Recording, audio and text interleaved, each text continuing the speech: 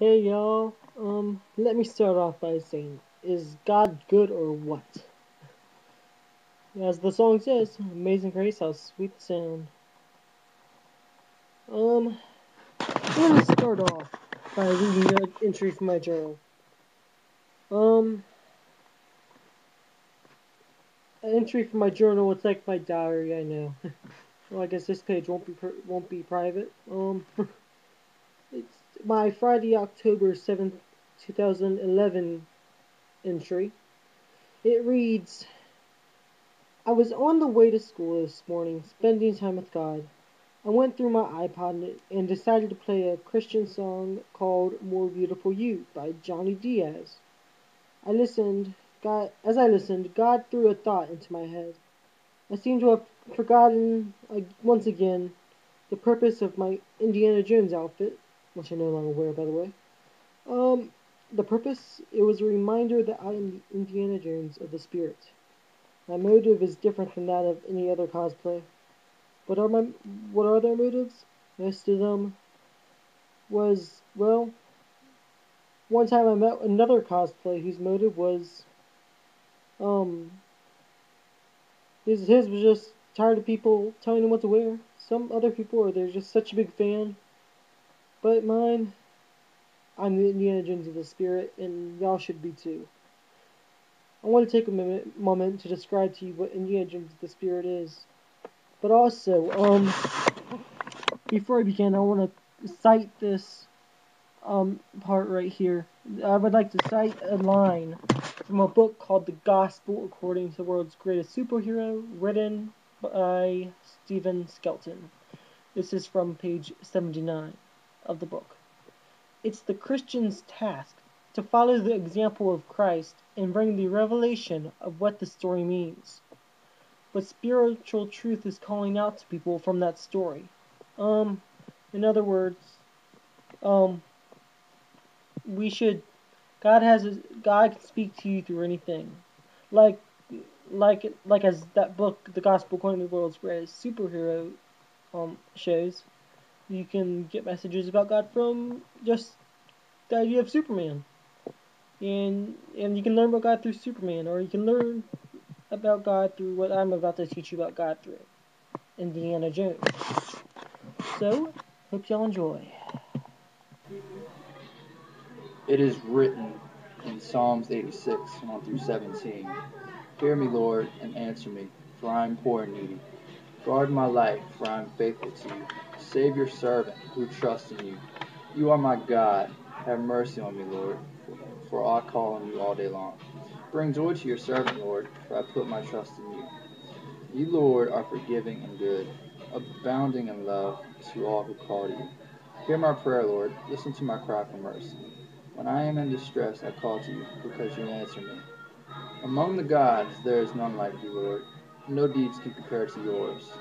All the nations you have made will come and worship before you, Lord. They will bring glory to your name. For you are great and do marvelous deeds. You alone are God. Teach me your way, Lord, that I may rely on your faithfulness. Give me an undivided heart, that I may fear your name. I will praise you, Lord, my God, with all my heart. I will glorify your name forever. For great is your love towards me. You have delivered me from the depths, from the realm of the dead. Arrogant foes are attacking me, O God. Ruthless people are trying to kill me. They have no regard for you. But you, Lord, are a compassionate and gracious God, slow to anger, abounding in love and faithfulness. Turn to me and have mercy on me. Show your strength in behalf of your servant. Save me because I serve you just as my mother did. Give me a sign of your goodness, that my enemies may see it and may be put to shame.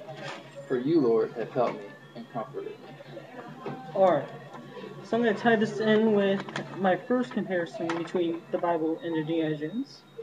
In Indiana Jones and the Last Crusade, directed by Steven Spielberg, Indy never stopped seeking after the cross of Coronado. In the same way, we should never stop seeking after the Lord. Alright, now we're going to switch to temptation. Um, Indiana Jones is cautious of snakes, which in the Bible, snakes represent temptation. The, Also, the torch the torch that Indiana Jones used in Raiders of the Lost Ark, directed by Steven Spielberg, to keep away the snakes could represent the Word of God.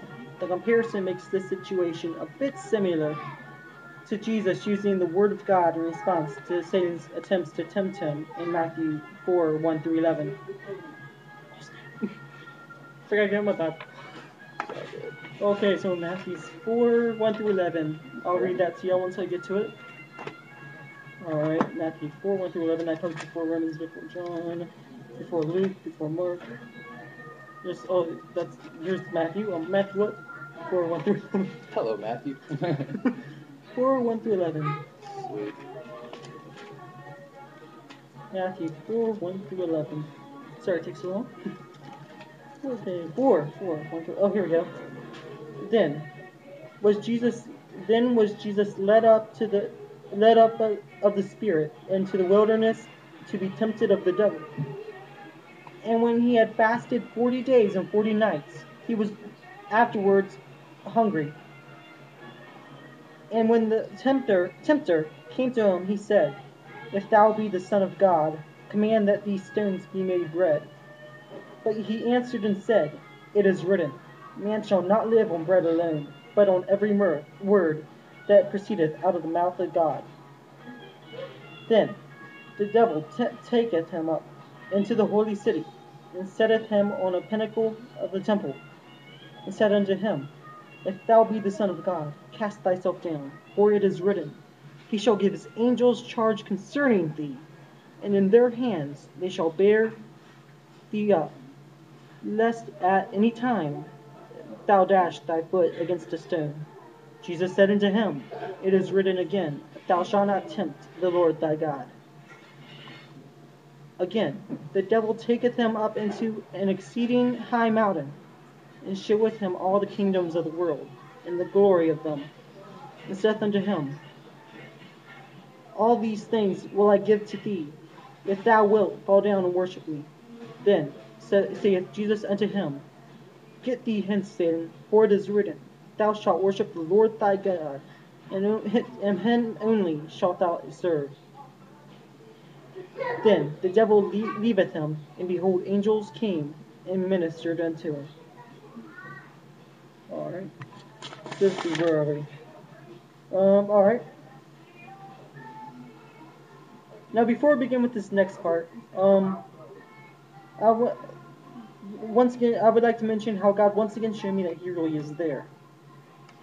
I told the Lord I could not remember the spot in the Bible that talks about not judging others and leaving that for God to deal with. Sure enough, He told me to turn to Colossians. The first page I came across in Colossians, not the beginning of Colossians, but the first page I flipped to in Colossians, was the spot I was looking for. Praise the Lord. Alright, so, anyhow, in Indiana Jones and the Kingdom of the Crystal Skull, directed by Steven Spielberg, Mac warns a KGB agent not to judge Indy by saying, Don't get clever, Boris, you do not know him. Now, I see a message in that. The Bible warns us not to judge others based on their mistakes. The only one who knows enough to judge is God. Alright, Mike? For it is written in Colossians 2:16 and 17, Therefore, do not let anyone judge you by what you eat or drink, or with regard to a religious festival, a new moon celebration, or a Sabbath day. These are a shadow of the things that were to come. The reality, however, is found in Christ. Alright.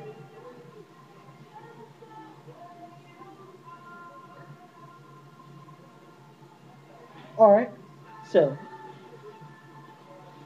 once again, in Indiana Jones and the Kingdom of the Crystal Skull, directed by Steven Spielberg, Mac betrays Indy. In the end of the film, even though Mac was a traitor, Indy attempted to save Mac's life.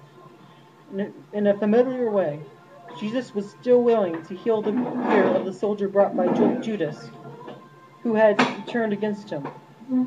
Alright, and I will be reading from Luke 22:47 through 51. Let's turn to Luke. Luke what? Luke 22:47 through 51. Luke 22. 22. I just ripped the page. Oh no, I didn't. I thought I did. Oh, tiny but almost. Luke 22. Alright, Luke 22, It's 47 through 51. 47 through 51. Alright. In Luke 22, 47 through 51, it is written, And while he yet spake, behold a multitude, and he that was called Judas, one of the 12, went before them, and drew near unto Jesus to kiss him. But Jesus said unto him, Judas, betrayest thou the Son of Man with a kiss?